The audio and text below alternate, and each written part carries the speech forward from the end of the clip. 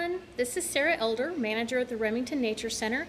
And we, just like you, we are closed through April 24th, and hopefully we'll be able to open up soon. And hopefully you'll all be able to come see us as soon as we are open back up. But for now, we thought we would give you a virtual tour of just our natural history exhibits. We have a whole lot of other things going on down here, but we'll just take some time and give you a tour of our natural history exhibits. So come with me and we will check things out. So here is our mammoth. This is our woolly mammoth. She actually does have a name. Her name is Simbu. Now, she is a reproduction. Obviously, we don't have a real stuffed mammoth here, but we have Simbu. She's the mama. And then down here, we have Remy. Remy is the baby. Now you say they are very similar to elephants, but much larger, and they are covered with a woolly hair. Now mammoths had a very strong, compact body. They had a massive stomach because they ate a large amount of food. Their tusks could be 16 feet long. They had 4 teeth that would shed, and it would be like 6 sets. So they'd have 4 teeth at a time, and then they'd shed and they'd get some more grow in. Yeah, eventually Remy would get that big. They could live up to, scientists say, up to 60 years of age. And they actually were in North America and in Missouri. Now we'll look at one of our labels here. As you can see, the mammoths migrated across what was believed to be a land bridge from Asia across into Alaska and in the Arctic, and then they made their way down into North America. And early man would follow the mammoth herds because they would eat the meat and use the bones and tusks to construct homes and lodges. So if you'll come around with me, we'll just come over here and see, this is our mammoth case, and I apologize for the reflection there. But these are these are real mammoth bones. We've got a femur, or the thigh bone essentially, humerus kind of around the shoulder, and the tibia. There's also the lower jaw back there in the back. We have a mammoth tooth. Here, there's a part of a tusk. Oh, and look, here's a baby mammoth tooth. We even have some hair. You can see how woolly and fuzzy that is. That's where it gets its name, the woolly mammoth. We also actually have a tusk. You can see how thick around it is and how long. This is kind of shorter, but they could get up to 16 feet long. There's another mammoth tooth. This was actually found in Holt County, Missouri. We also have some live animals here. Now these are mostly finches, look right over here. And then we've got another, the orange and black, he's an orange weaver bird. He's actually really pretty cool, but he's pretty much the dominant one in here. We do have some babies. They're young ones, we'll call them kind of teenagers, that were born here in the aviary, and we may have some others. I think there may be some birds up there in the nests. But they also, all of these birds have a really pretty sound, and it's really neat to listen to them throughout the day. We come around here, and here is our aquarium. This aquarium is 7,000 gallons, filled with mostly fish that you would find in the Missouri River. Now they're kind of following me around because they think they're going to get fed. And normally we feed them on Fridays. You just come over here. There's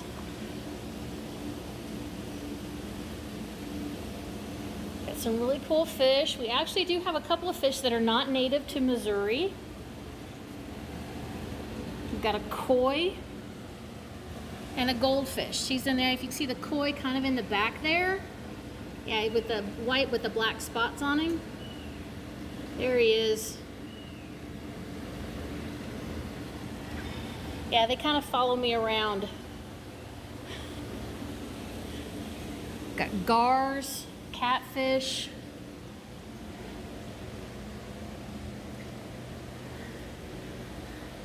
And hopefully once we're open back up again, you can join us for our Friday fish feeding frenzy. We do that every Friday at 10:30 in the morning.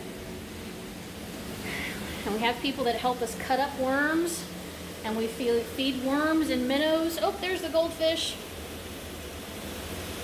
There he is.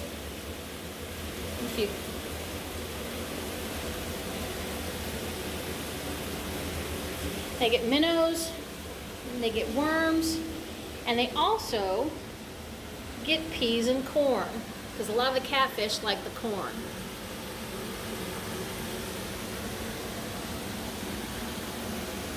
And if you're wondering what kinds of fish we have in here, this is a list.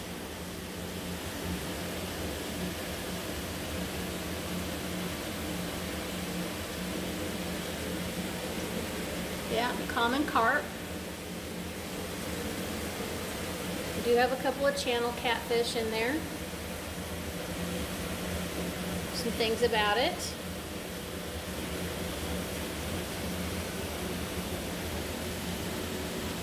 Now we'll just come on over here. We have a barbed wire display. This is what fencing used to be, and some fencing is still made up of. It's got different types. Used a lot during the 1800s and early 20th century. But you can see different types. 2-strand, 2 lemur rows, 3 iron wire. Farmers would use this to keep cattle off cattle drives out of their land, and then sometimes the cowboys would cut it because it would go across cattle trails like the Chisholm Trail. But eventually, cattlemen started putting up fencing too to keep their cattle from wandering. Now over here, we've got a gray wolf. We come down here, you kind of see him through the glass just a little bit, see his face. These are really beautiful animals.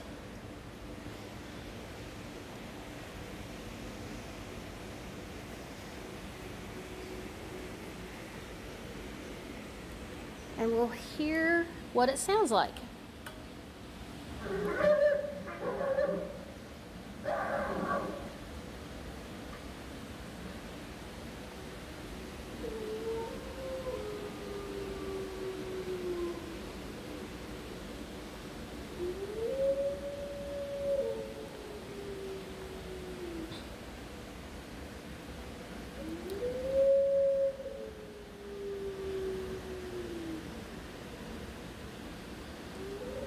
Now, the gray wolf is also known as the timber wolf, and they travel in packs, and sometimes the territories could range in size from 50 to 1,000 square miles.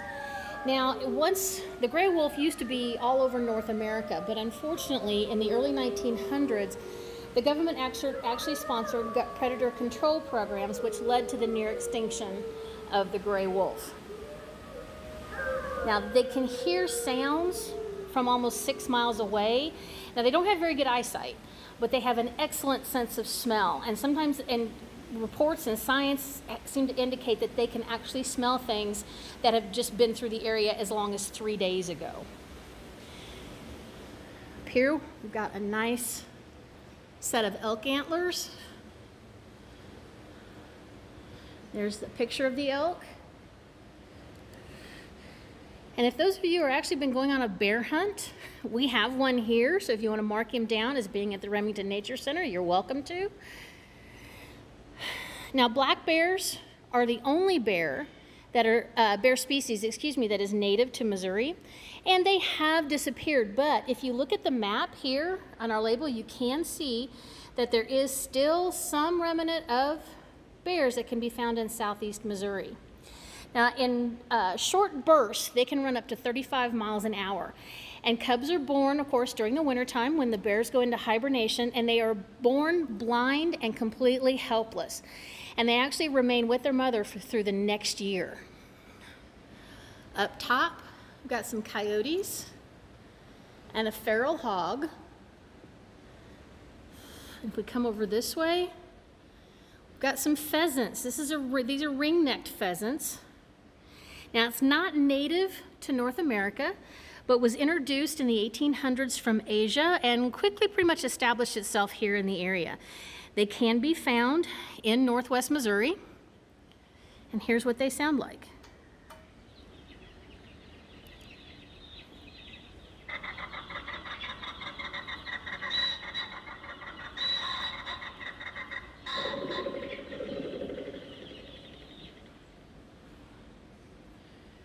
And of course, bobcat. Bobcat are very common in the area.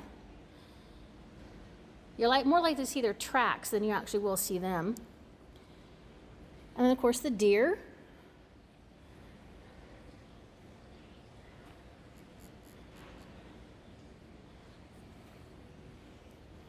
and the wild turkey. I'm sure you all can make this noise without me having to play it, but we'll go ahead.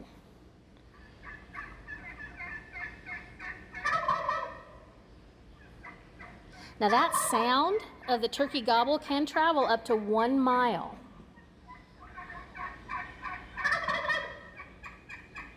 Now this is a male, and they're called toms or tom turkeys. And over here's the female, and the female's called a hen. Now over here on the upper side, we have a forest area with raccoons, turtles, even got an otter. And yes, he's wearing a pair of glasses. That's just because we're kind of silly, but that's okay. He's still really cute. Little stream. And then that's not just a pile of sticks. Oh, we've got a snake right up there. This is actually a beaver dam. Oh, I got a wood duck up there on top. And here we have the beavers in their home. Again, sorry about the reflection. Now, beaver fur was very prized, especially in the 18th and 19th centuries. Their winter coat was very thick and could be very warm. So this is pretty much what the fur trade was after. They would take furs of most animals, but the fur traders and trappers would take the beaver to the point that beavers were hunted almost to extinction. In fact, Joseph Roubidoux, the founder of St. Joseph, was a fur trapper and trader, so he would have been involved with the beaver trade. Now the beaver furs would be trapped out here in the west and then sent back to cities like St. Louis and then points further east, where the fur would be turned into a felt, and then many times we turned into a hat, a beaver hat. And most of those were top hats, like the kinds of hats that Abraham Lincoln would wear. Here we have some sketches of beavers. Now this is a fun exhibit. I'm just going to let it do its talking. Here we're going to learn about some different tracks of different mammals in Missouri. You ever seen a footprint in the dirt and wondered what animal made it? As you work your way around this display, you will watch tracks of common Northwest Missouri mammals appear. This may help you identify the next track you come across. Although the striped skunk's scientific name, Mephitis, is from the Latin word for bad odor, the body and den of this animal has very little smell. Upon provocation, the skunk will emit a spray from scent glands beneath the tail that will deter most any predator. The spray is capable of hitting a target up to 20 feet away. Twice the size of a common house cat, the bobcat is an excellent hunter. Within a 20 square mile territory, bobcats will stalk, climb, swim, and leap to catch a wide variety of small mammals or even larger prey, such as a weakened deer. They can jump as high as 8 feet vertically or 12 feet across to traverse their habitat or catch a meal. Raccoons are known to wash their food before consuming it. This tendency is reflected in its species name, lotor, meaning a washer in Latin. This trait may account for why raccoons normally den within 1,000 feet of a permanent water source. Although they appear cute, raccoons are one of the primary carriers of rabies, so caution is advised when you encounter them. The coyote is one of 8 species of Canis. This group includes wolves, jackals, and domestic dogs. Coyotes are often mistaken for a small German shepherd when seen from a distance. Pronunciation varies, but coyote, or te, most closely resembles the original Mexican Spanish pronunciation. Beavers in Missouri may be found in and along streams, rivers, marshes, and small lakes. Where do most beavers live? If you said a lodge or dam, you're correct. Did you know that not all beavers live in lodges? Building lodges on rivers is impractical due to changing water levels and floods. Therefore, beavers along rivers often live in dens dug into the bank. A deer's eyes are located on the sides of its head, like many other prey animals, which allows for an increased field of view and helps the deer see predators sneaking up behind them. When it comes to running, don't let the spindly legs fool you. Deer can run up to 40 miles per hour and easily clear an 8-foot fence. You may be familiar with the term play possum. This saying comes from the possum's survival adaptation of playing dead when threatened. Its first line of defense includes running, eliminating waste, and vocalizing growls and belches. If these tactics do not deter the threat, the possum will roll over, stiffen its entire body, drool, and slow its breathing to simulate a dead or almost dead state.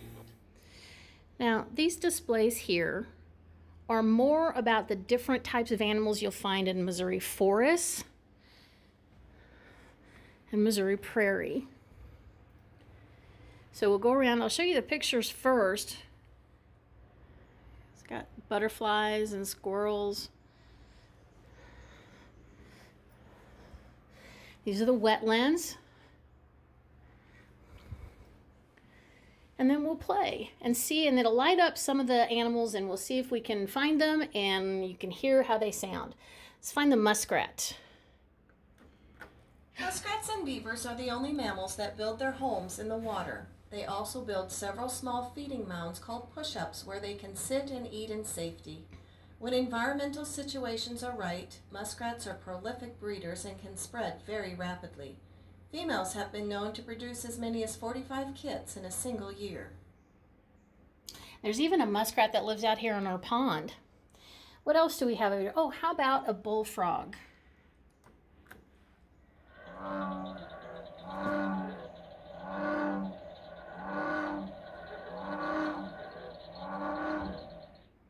The bullfrog is Missouri's largest frog. Easily disturbed during the day, bullfrogs escape with powerful jumps that can cover distances up to 6 feet in length. When fully submerged, bullfrogs close their nostrils and absorb oxygen through their skin. So these are some of the things that you'd see in the wetlands, where there's more water around. This is where we're going to see in the prairies. And you can see the change in the maps of Missouri prairies. Now, Buchanan County was mostly tall grass prairie, and that was in the 1800s. You can see all this red spot here. Those were all prairies. Today, there's not much, if any. Most of the prairie, natural prairie or native prairie, has been plowed under. But these are some of the animals here that you could have found in the prairies. And again, I apologize for the reflection, but let's see what we've got here about a prairie chicken.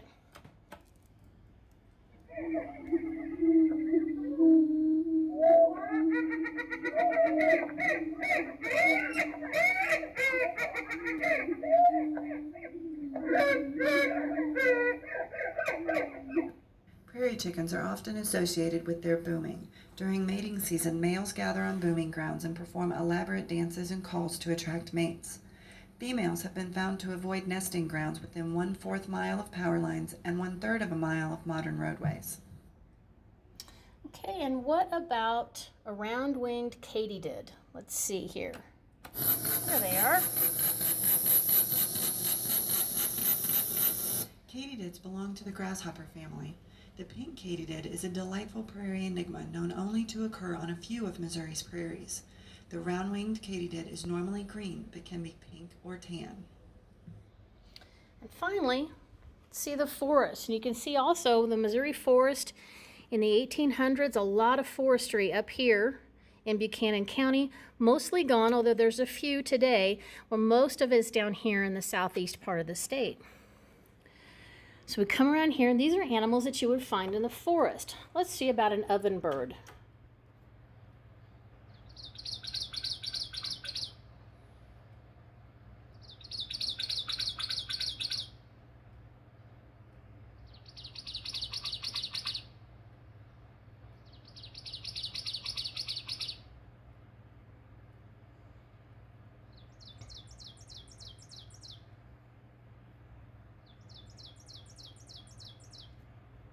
The ovenbird gets its name from its covered nest. The dome top and side entrance of this grassy forest floor nest make it resemble a Dutch oven. It seems quite fitting that a group of ovenbirds is known as a stew. And let's see what else we've got. Oh, how about a bald-faced hornet? There it is.